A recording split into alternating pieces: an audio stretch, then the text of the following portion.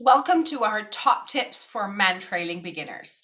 So first of all, find your nearest instructor. So join an introduction workshop, find your nearest instructor, then join an introduction workshop because expert guidance makes sure that you get it right from the start and avoid difficulties later. You can find your nearest instructor here at mantrailingglobal.com. Then find the best reward. What does your dog enjoy most? Is it food? Is it toy? And how does he or she like to be rewarded? How does she like to be or he to have that food presented? And how would they like to be played with? All of that really makes a big difference in Mantrailing. And also, our dogs don't have to work for free. So all of our dogs always get rewarded at the end of the trail. Top tip, keep the best reward for Mantrailing sessions only.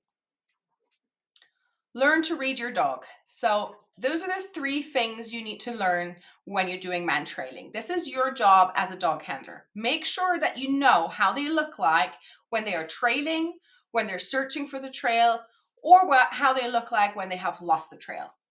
Top tip, make sure to video your trails, including yourself, and analyze after. Definitely enjoy the ride. Keep working on those basic skills and don't run before you can walk. Watch everyone's trails at sessions so you can learn as much as possible. Those basic skills are really what's going to save your butt when it gets hard. And don't compare your progress to others. And most of all, don't forget and lose sight of why you started in the first place, to have fun. Now go out there and enjoy it.